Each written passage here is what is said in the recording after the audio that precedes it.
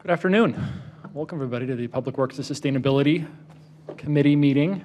Today is June 20th, and we have myself and Councilman Baker present, and Councilman Bullock had noted he's on the way, and we also have Councilwoman Marks. Thank you for joining us, as well as the administration, maybe even some new faces.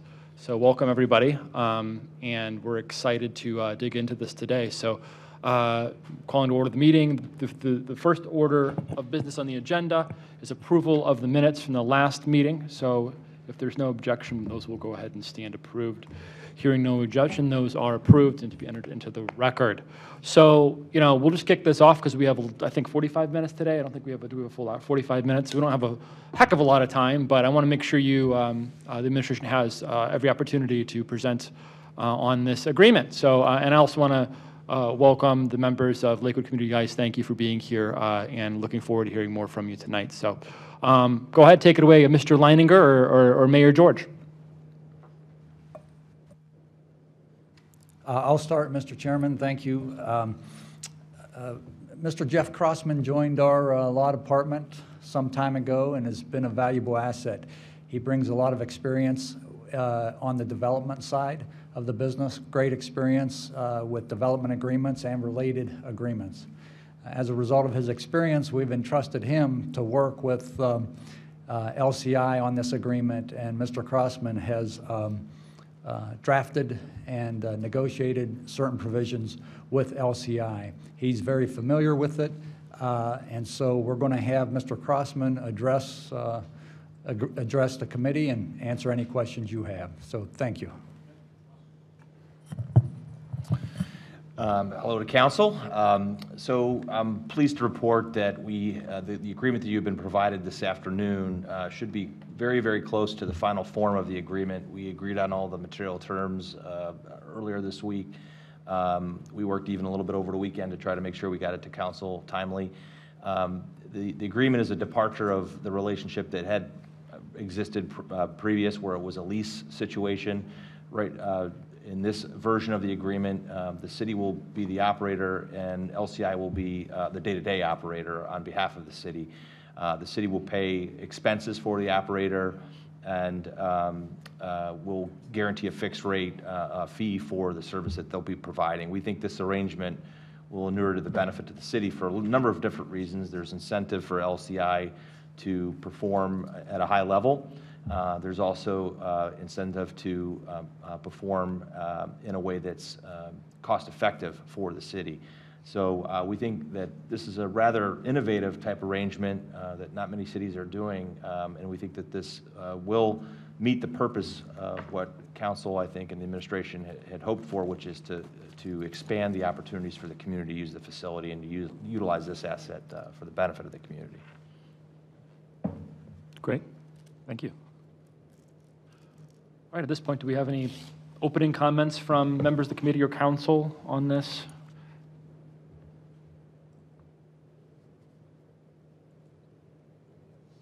Mr. Baker. Thank you, and thank you, Mr. Crossman. And I spoke with Director Vargo last week, and kind of went through. I understand and appreciate the amount of work the law department and the planning department has put into this.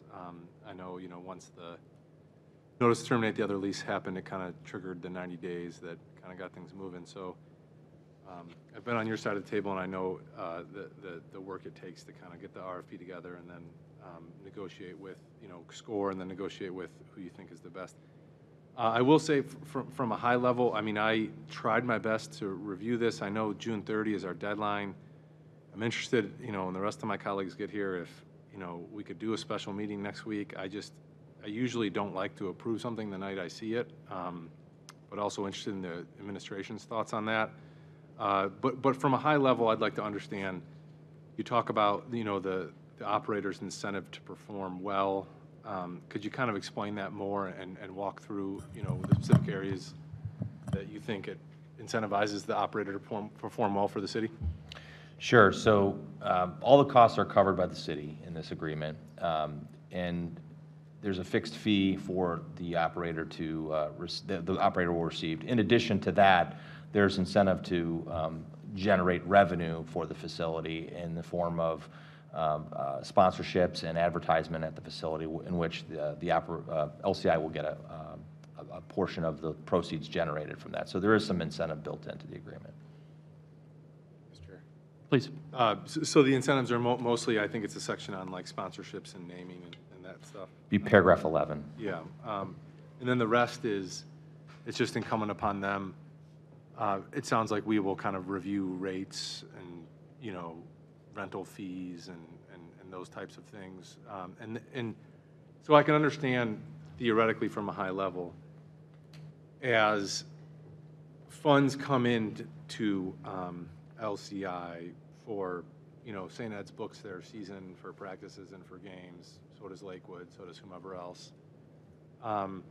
That money goes into, is it like an escrow account or just a separated account? I'm trying to could you go through the mechanics of, from a just layman's perspective, of how the revenues come in, how the expenditures get paid?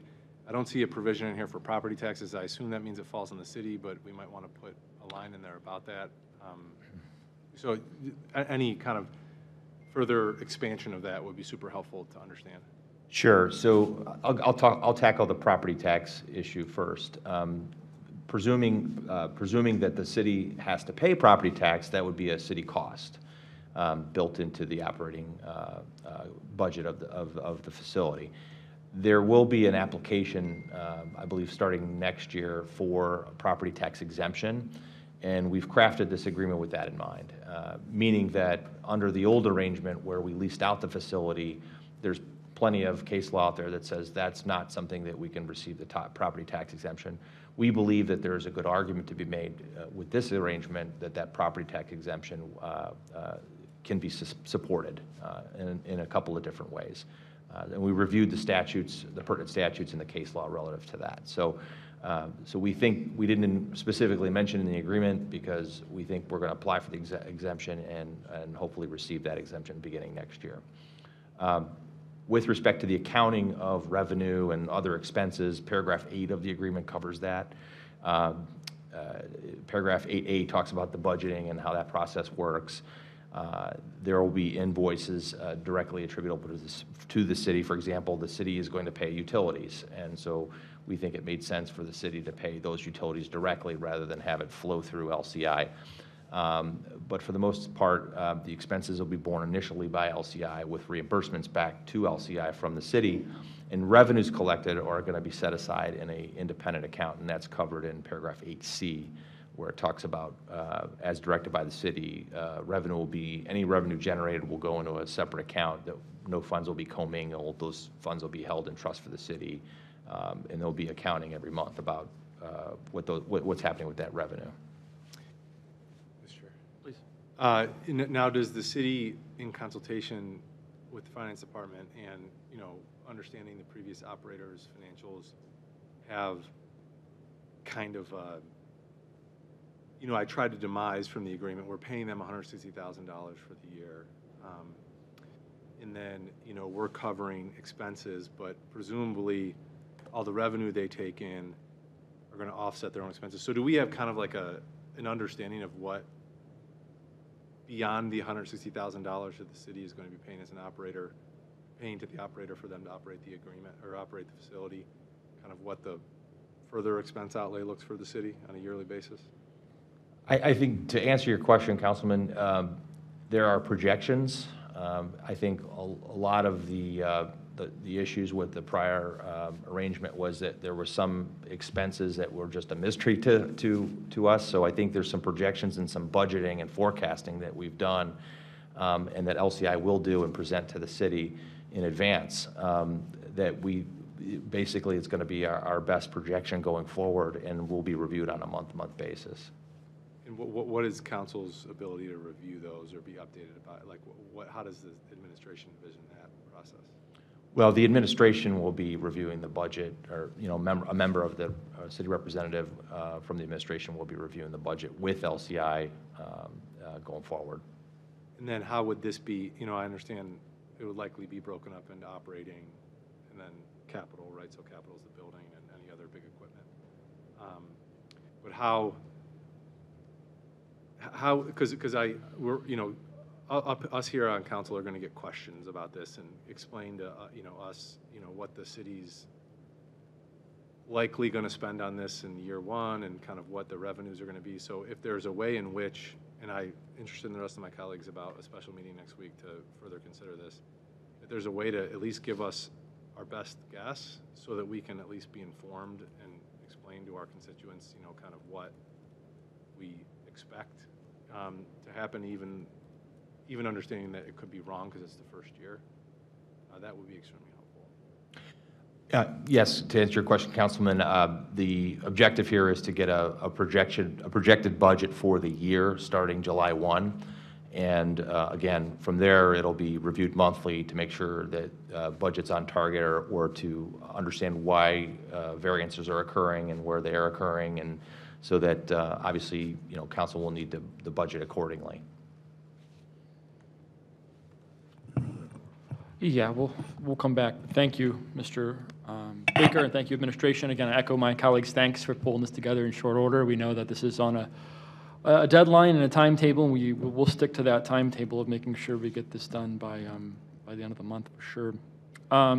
So this 160,000, I think one of the, kind of going back to my colleague's line of questioning, I can already, in fact, I've already received a couple of questions about, what's in this agreement and how it compares to the last agreement. I love saying visuals. I think the planning department's done a wonderful job in the past of giving us sort of like, here's the last agreement, here's this agreement, here's the difference. And if it's more, that's fine. What are we getting for that extra? Maybe even another kind of description of what this model. I've read the agreement, but it would help maybe hearing a little bit more about this fee for service type model. And then at the end, I would like to also hear from our guests. I'd love to hear particularly about their experience. And I think one thing that I've heard the couple of years I've been on council is the scheduling. Not so much the fees, not so much the hockey practice, but there being open skate and there being conflicts and the ice being not available for different groups at different times. I mean, that has been a constant drumbeat. And that's why I'm really excited about this conversation and the fact that we'll have a new partner that I am sure will be much more attentive to the community's needs, but would like to know a little bit more about experience, how we handle that process of figuring all that out moving forward. So it's a lot, but I'll let you dig into it. Thank you, Mr. Crossman. I'll try to answer your question, Councilman. Well, the fee for services, I think, speaks for itself. So it's a fee for services. The difference here is it's a significant difference in departure from the prior arrangement. In the prior arrangement, we essentially allowed a for-profit entity to come in and lease the facility for its own purpose. And so the community took a back seat in a lot of ways, I think. In this arrangement, the priority is to make sure that the community is well served. So the fee for services is really about performing services to meet the city's expectation that the facility be operated for the benefit of the community. So we think that while the city is paying a fee rather than receiving a lease payment, we think that that's an investment for the benefit of the community. Do we have a sense of the net difference, even generally, the net difference in cost in this model? And I agree, I like this model better. I mentioned that in the last meeting that we had on this. And I also thank, again, the Planning Commission, our planning director, for getting ahead of this and getting this out and having a pre-introduction to kind of warm us up to this idea. There being this short sort of time window was helpful, having that discussion in advance. So you get what I'm trying to get at. Like, I'm just trying to understand, because I can anticipate being asked. I know there's members of the community that'll want to know how much more the city is paying and exactly for what. I'm beginning to understand the for what. And it is potentially worth a lot more. And I'm talking about net benefit to the city, not so much, with the models. I think that's kind of what my colleague was getting at too, if there's any kind of information that could be provided. And I see we have a member coming up to the mic here, but yeah, I'll let Mr. Oh, you're leaving, okay, that's fine. I'm old, I gotta go potty. That's all right, Mr. Crossman.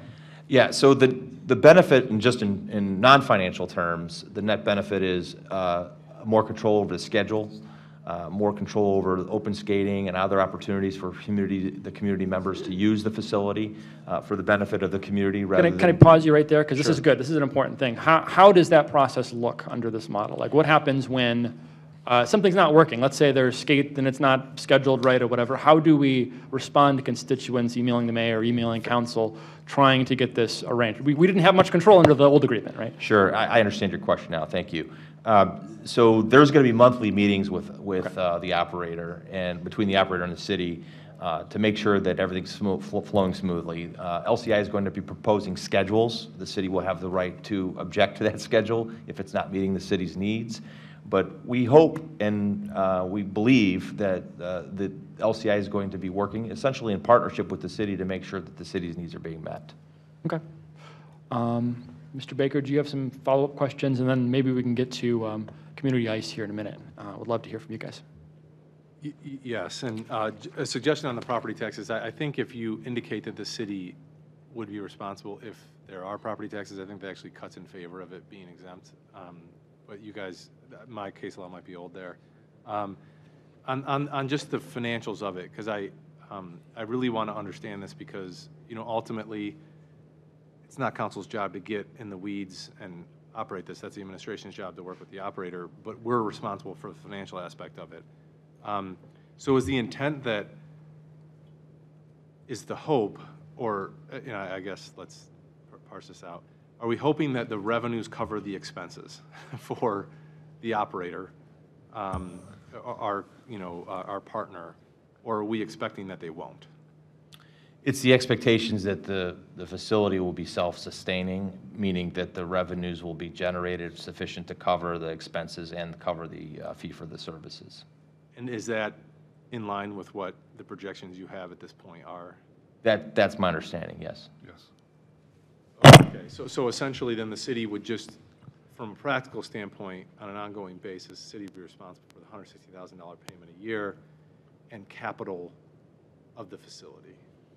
Ideally, Councilman, the revenue generated would also at least in part meet some of the capital expenditure needs going forward. That's another benefit to this arrangement is that you know, you have two partners working together to identify the needs of the facility to make sure that those capital needs are being addressed on a going forward basis rather than having a private operator in there that's not addressing the capital needs and is really only focused on the short term. Yeah, and so from that, that's a great point, and this is more so on the city's administration side. If there is extra revenues, is that going into a capital fund for Winterhurst, or is that going into the general fund? That was not covered in this agreement. That's something for the administration and council to work out, I think. Yeah, because I mean, capital need identification is not easy, but it's the easy part of the two-part question, which is then capital fund allocation to fix, right? Mm-hmm. So, you know, interested in how the administration sees that playing out, because I know the facility has a roof issue. I mean, it's an old facility; it needs investment. Director Leininger, do you have a thought? There's an enterprise fund that's established already for Winterhurst, and so all the funds flow in and out of that enterprise fund. And that would be the same case with this current arrangement. Everything stays within every dollar that is generated for revenue for Winterhurst stays in for expenditure at Winterhurst. And the fees come out of that enterprise fund as well? Everything comes out. Okay. Fees and revenue and expenditures come out of that enterprise fund. And so the idea is for that fund to sort of break even every year, and that's what we're hoping for. Yeah. Mr. Bass? Boss? Yeah, I think that's the intent, Councilman. Just as it was managed prior to 2008, that Winterhurst Enterprise Fund was established for the management of that specific facility. And so that revenues flow in, costs and expenditures flow out, and that's how, I think that's the primary vehicle for finance to keep track of everything associated with the management and the operation of this facility. So before 2008, was there a break-even scenario back then, or it might be a little before? Before 2008, the facility was operated by the city. Whether or not the fund was an enterprise fund or not, I don't know that level of detail. Okay. But Just like a department of the city, essentially. it was essentially a department or a division of public works. Got it. So, yeah, there wouldn't be a real pro forma or business sort of document that would show beyond that. Well, we can look back to previous budgets and see for whatever was allocated within those budgets for expenditure and revenue side to see what came in out of that. For a little bit of a look back we had, it was at best cash neutral, but generally always cash positive. Yeah. And that continues to be the goal with any facility that the city operates, is to at least be cash neutral. Great. But if we can be cash positive, that's the goal. Well, I want to be clear. As a member, as one of 7, like it's not so much. This is worth investing in. I think it's worth putting some money aside. It's just knowing, that's all, because we're the ones voting on this. We're the ones that are ultimately responsible for those purse strings. I want to know exactly, and Mr. Mass, Mr. Leininger, that's very helpful. That really answered one of my main questions tonight, so I really appreciate that. Any other questions on this before we get to LCS, Lakewood Community? LCI. Oh, excuse me, ICE, right? LCI. For ICE. ICE. I like it. Yeah. All right. Well, I don't know who would like to speak, but would love to hear. And I'm sure maybe our members here have some questions. But just introduce yourself, and if you want to give a quick overview, a little bit of history about the. I will, Councilman, if I could, Mr. Chair, I'll just give a quick introduction before That'd be great. hand Thank it you. off. And really to kind of go back to, as I was thinking through, I think, hopefully I'm paraphrasing this, and one of the questions that you were kind of hinting at is kind of what's the value for this change? What are we getting out of this? And I think there's a couple things that I just touch on very quickly. So the model that we're shifting to, obviously the model we're shifting to is a municipally operated facility. The relationship, the goal for that relationship, it is transparent, it's collaborative, and it's closely coordinated. And this is something that we haven't had for the last 15 years plus. And then the focus on programming is really on that base of the pyramid, is what I call it. It's back to, in our discussions surround the American Development Model, which is a recognized kind of programmatic approach where you funnel children in it at an early age, basic skill development that then can be funneled off into a variety of ice sports, whether it be speed skating, hockey, figure skating. But it is a very conscious, collaborative, and transparent approach to programming. And I think that's the first kind of objective and the goal that we're really getting out of this. And I outlined some goals in the RFQ and the RFP. We have been consistent and throughout the process and driving home those goals. And so just to touch on, I think, for that fee, the operating fee that we've worked out, what you're getting from that operating fee is the expertise that's sitting over here. And I'll just highlight, as they'll come up, you're getting very high business acumen from Mr. McCarthy, a very high marketing acumen from Kevin McCarthy, programming expertise, and Russ Sienkiewicz, a former professional hockey player, and then probably one of the better rink operators and managers in the area, and Mr. McNeil, who operates the Gilmore Arena, if you're familiar with Gilmore on the east side. Yeah. And so for that operating fee, we're really getting kind of the best in this area, and arguably probably outside of this area, in all of those areas, which is one of the areas. I mean, this is why this team really stood kind of head and shoulders above the other proposals that we considered. And then that incentive piece, just to touch on that, the advertising and the sponsorship is huge for a facility like this. And to kind of place that as an incentive, squarely on that team, that really, it sticks towards one of our objectives and kind of statements that we had both throughout the RFQ and the RFP, was to really get Winterhurst back to its preeminence in terms of a regional facility. And I think that speaks volumes towards the incentive that's placed on their lap towards making this a success. And I would just say outside, and they can speak to this as well, I mean, they're very well known, very well kind of established in terms of the community and the organizations that operate out of Winterhurst. And so I think every one of these gentlemen have an awful lot of skin in the game, if you will, in terms of this succeeding. And so towards that collaborative, that transparent and coordinated approach, I think we got a lot of work ahead of us, but I think we have a great team moving forward. And so I can hand it over to Tim, and then he can introduce his team and speak a little further. Tim. Thank you, Councilman. I'm going to try to think of how to keep this short. We put together a fund. Actually, I'll just tell you the truth. Among the things I've done since I sold my first business in 2007 is focus on training entrepreneurs and actually funding them as a lender that can't get money from banks. And so one of my gigs has always been the Goldman Sachs 10,000 Small Businesses class, which I do annually. And this tall kid with the wavy hair 3 years ago when I pitched that event chased me out to my car. And we've been meeting frequently ever since because I really believe in the guy. And then Kevin, we didn't have the right marketing mix, and we've been doing some development ideas with for mainly programming, but also other things. And so that's what you have. I think the biggest difference with what you're getting, and I think the thing that attracted your planning group and actually your whole team, Mr. Story included, I remember he was in the room, is that the biggest difference you'll see, and you'll see it right away, is we presented transparency.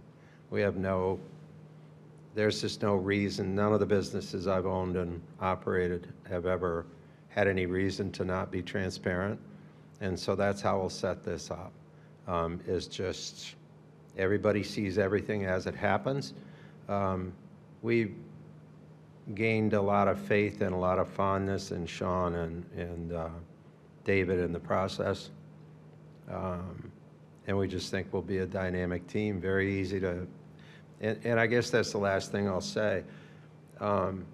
Be gentle for at least a year. This is not going to go smoothly.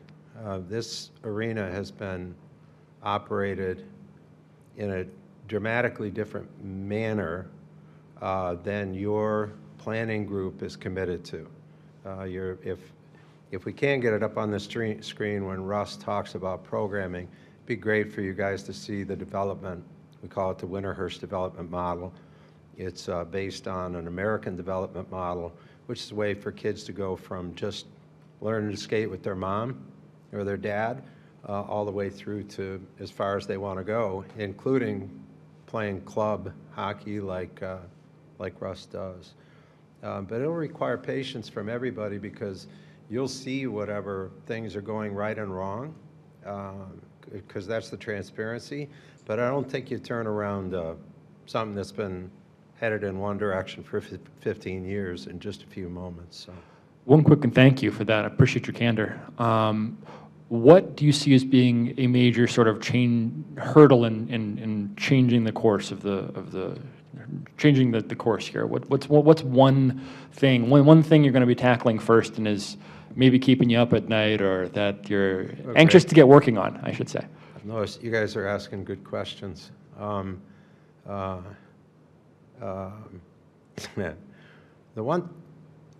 one thing that keeps me up at night that's an overall that'll take forever to change is the perception. The arena currently has just an inappropriate perception. And to say it simply is it's not been city first.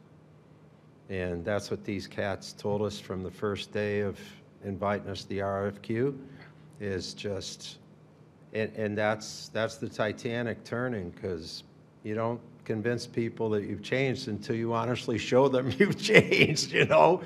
And it'll be those times when that schedule comes and Mike's already freaked out about it. That's what keeps him up at night, is how you take away a high-paying block of time in the schedule and make sure it's available instead to the public for a public skate or a senior skate or that kind of thing. Those aren't going to be easy. Those aren't going to be easy moves. If you decide to have Mike talk, because he doesn't like talking, he's an operator, he'll tell you that freaks him out. So, very good. I'll tell you that. And then, the other is max efficiency. The rink business, at least in Northeast Ohio, and I don't think there's many exceptions, has a history of self-dealing and, slick dealing.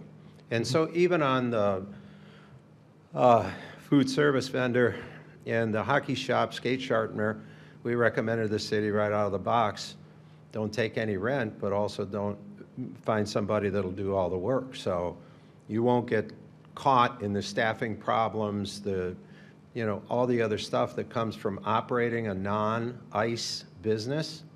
And we have people that we've already approached to bring to you to make sure that doesn't, it just is a nice even, not a positive, not a negative.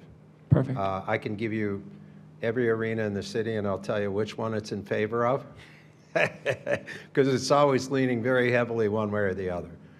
Either the civic arena gets killed, or the vendor gets killed and then doesn't stay around. So in all those things, we're just looking for transparency, having things open, and that's it. I appreciate that. Did I answer your question? You did very well. I believe. Hold on. Do you have Uh-oh. any comments, any questions, any other questions? Yes. Cindy, Ms. Marks. Thank you. I'm excited to see this change, and maybe you'll have skating lessons for seniors, and I'll sign up. You and me? Yeah. Councilman? Yes, Okay. yes, I'm a game, anything, so. I haven't skated in like 30 years, but I would like to try. That's a nice idea. Me too.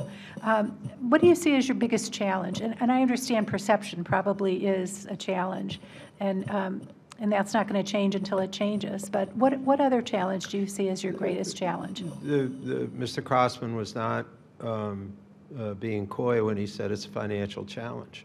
And the financial challenge is almost entirely based in the detail, Councilman Marks. That's my sister's married name. Oh. Frances Marks was, anyway, sorry, rabbit holes. Ernie keeps me from these. But in the financial detail is the potential for a nightmare. And so what we've been talking about, especially Mr. Boz and I, the last week in these daily meetings we're already having, is that we can't do anything fast. Because if we do it fast, we might make a financial error that's hard to overcome. Mm-hmm. And so supporting Mr. Crossman saying, we think we can have the revenue above the expense line. And there's a lot of, to the other questions was, there's a lot of detail we already have behind that, but it's speculative. That's the biggest problem, is those details just get ugly and deep. The city, I think it must have been the administration of the law office, did a brilliant deal with the departing operator to be able to hold on to as much of the equipment and everything that's there as possible. So that should help a lot, but it's still going to be, it's scary thinking all the stuff that, the devil is in the details for sure. And just a sidebar, I'm very interested in that Goldman Sachs program. I've referred a lot of people to it, and some of my friends have taken it, and they said how wonderful it was. Oh, it's remarkable. So I've shared that with a lot of people here in Lakewood, Lakewood Alive, and a lot of other small businesses, because I think they all could benefit from it. And what a great program for free. I wish I was 20 years younger. I'd be signing up myself. Oh, yeah, it's a fabulous program. Our little town that God forgot out in Ashtabula, where I live and grew up, stole their retiring, when they're retiring, Larry Polina, who directed the program, retired. We've got them to spend part-time with us out in Ashtabula, so yeah, they're great people. Anything else? Thank you. I appreciate it. If there's- This is the big dog that's coming up now. Yeah, if- He's the one that we follow after. We have a few minutes. Would love to hear from anyone else you, and just state your name for the record and your role in this, although we were given great introductions, they've all escaped me. Russ Sinkwich, I'm kind of more of a missions officer. I'm really kind of the programming expert on our team. And I think one challenge that certainly we're looking at is a really fragmented, a really broken schedule that we're kind of acquiring that's been mismanaged, kind of, again, kind of in the model it was, where it was a for-profit, kind of a self-serving entity. So that's something that, as we're kind of unpacking, is directly implementing a number of sitting programming, from a learn to skate and learn to play, the parent and tot hockeys, the open skates, again, simple things on the development model that don't exist in your building, which are, I mean, truthfully, they're almost rights in a hockey rink that don't exist. And that's something that there's a lot of quick wins that we're able to implement this summer and in the fall that really aren't going to, detract too many of the current groups. And there's a number of heavier lifts that, Mike and I, we're going to have to go through the schedule and rearrange things, like a Friday night open skate. My childhood, I would go to that rink, and there would quite literally be north of 500-600 kids on that rink, and that's where kids learn to play hockey. You haven't had an open skate in 10 years. Like, it's insane. And it's such a gem, and it's so mismanaged, and that's something that for us we're so excited to do and so excited to bring back. And, those are things that they're hard to quantify from a straight ROI in dollars and cents, but what that does from an economic impact, people coming in, whether parents going and, going out and dropping off their kids, or just, getting them involved in the sport and then becoming a skater or a hockey player or a speed skater. And then it's really just growth through that facility that it's a really incredible thing, and you don't have it right now. And that's something that we're really excited to bring back, and it's going to take a little bit of time. One additional challenge is the building really hasn't been managed well, and you just go in and it doesn't have the feel that it should. It's not clean, it's not presentable. And again, there's a number of really great quick wins that we're able to do this summer from an aesthetic standpoint and cleanliness standpoint that's more welcoming, that's it really just, it's a forward-facing, or I guess a public-facing image that the building deserves that it doesn't have. And those are some really easy lifts that we're able to do immediately. And then one member of our team that wasn't mentioned, he's not here, but Don Rogers out of Rogers Incorporated, and he's quite literally one of the best in the country at facility management, facility development, construction. His team built Nationwide Arena where the Blue Jackets play, and every single rink in Central Ohio his team built.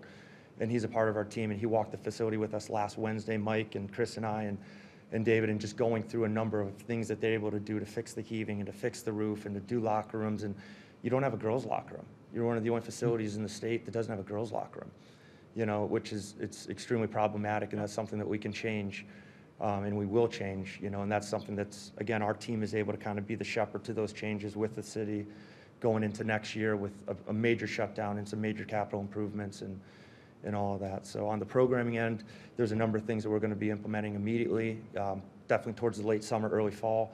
And it goes in phases, because in order to get every single thing you want, you're going to disrupt a lot of schedules, which over time we can phase that in. And realistically, you start talking to the spring or summer of '24, this building is going to be solely a community-focused building that supports a number of private entities like a St. Ed's or a Team Ohio or whomever, as well as, Lakewood High School, figure skating, public skating, and everything like that.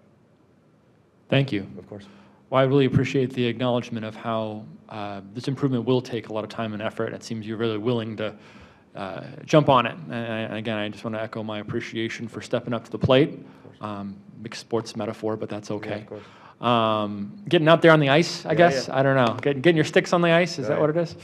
But I really appreciate, again, the fact that you seem to be putting community first. It's a different sort of take than we've had with that for-profit model that we're happy to be moving away from. So one quick question, being sort of we talked a lot about Lakewood's need, the community of Lakewood.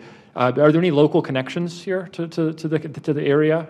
You guys from Northeast Ohio? Yeah. Just curious. Yeah, I live 8 houses up the street. Look I at that. live on Alameda, right at the turnaround. All right. Yeah, no, I grew up, I was in that rink when you would break your ribs on the boards because you didn't have glass. So when you used to have a turnstile that came off the boulevard like a ticket counter. So I've quite literally probably put more hours in that rink than any person in this building. So for me, it truly is, I said it to my wife, it's like a legacy project. It's something that I want to be able to tell my kids that our team brought it back. So it's a huge, our reputation's on the line. It's something that I care very, very much about. Our team cares very much about. So. What about your tenant relationships? Oh, I'm sorry. Good question. And yeah, and our tenant, I'm, an alum of St. Ed's, but our relationships with St. Ed's, with Winterhurst, with the skaters, with the speed skaters, the men's league groups, Mike and I have direct relationships with all those program heads. As an organization, we work with a number of them. We have an organization called the Ohio Hockey Project, which is truly, it is the definition of community involvement. And we don't do teams, we don't do tournaments, we do nothing that conflicts with any of this. It's development of kids in the sport, and that's something that, we're extremely invested in bringing these opportunities to kids getting on the ice. So. It might not have been a prerequisite that you have these connections, but I can see it being just a tremendous benefit to Lakewood. So I want to, again, thank you. We're getting pretty close to time here. I want to turn it back to my colleagues one last time. You can have a seat, please. If there are any final questions or thoughts, no from Mr. Mark? Yes, Mr. Baker. Yeah, and thank you, Russ and Tim and everyone else. I'd like to understand from a perspective of like percentage of your time. You know, I assume that you may be in other rinks or have other facilities or have other jobs. I'd like to understand from each of you kind of how you spec it. Is it 25% of this person, 10% of that person? Could you go through that? Be helpful. You're doing too many good questions. I'm serious. The development of each of the businesses that made it, among the many I've worked with, is entirely how you develop the operating team.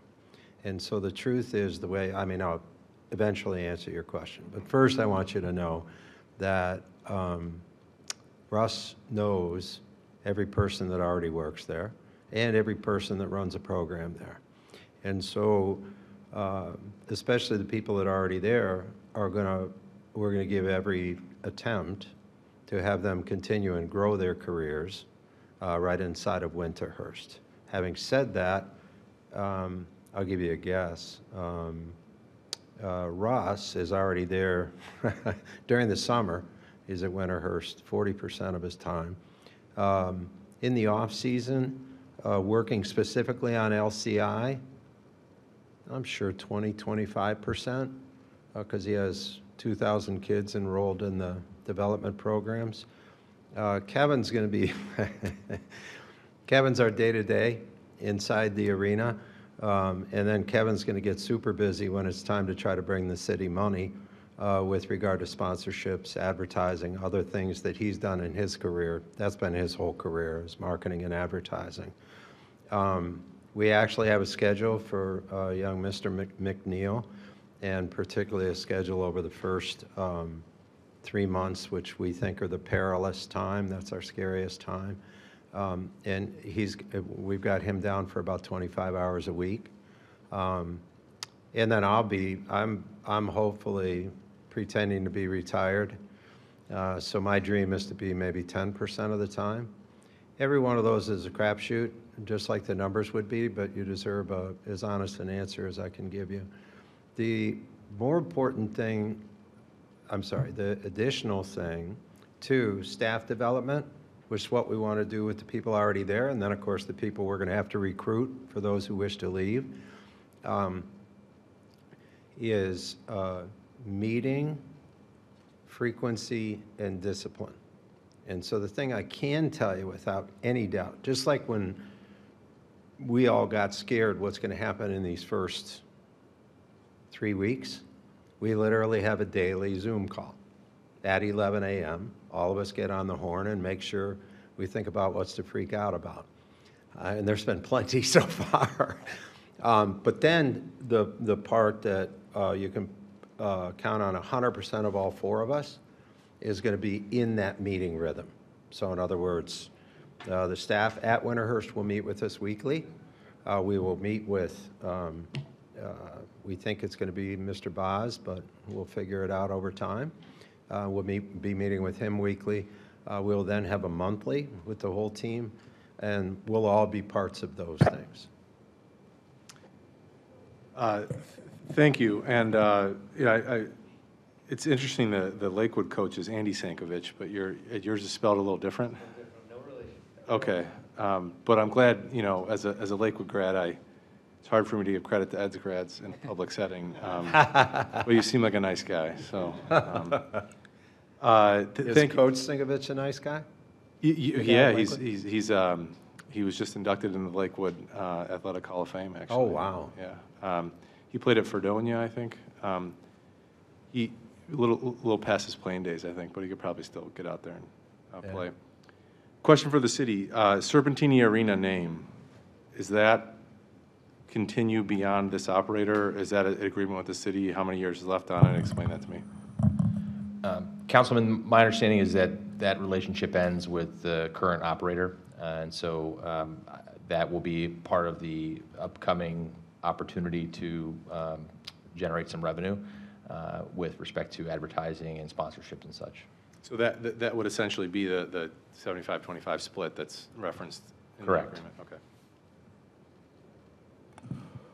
Forgive me, what is the length of this contract? I think I'd asked in the last meeting, we were still up in the air, but what's the length of this contract? It's designed as a 5-year agreement with a 1-year extension opportunity, provided both parties agree.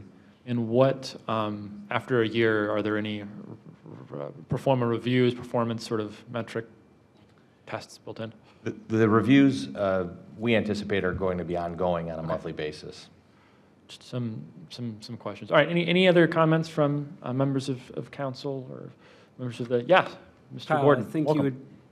Kyle, I think you'd be happy to know that Andy Sankovich is the newest member of the City of Lakewood Public Works Department. Oh, Yeah, I actually heard that this weekend. So, watch out for him. No, he's a good guy.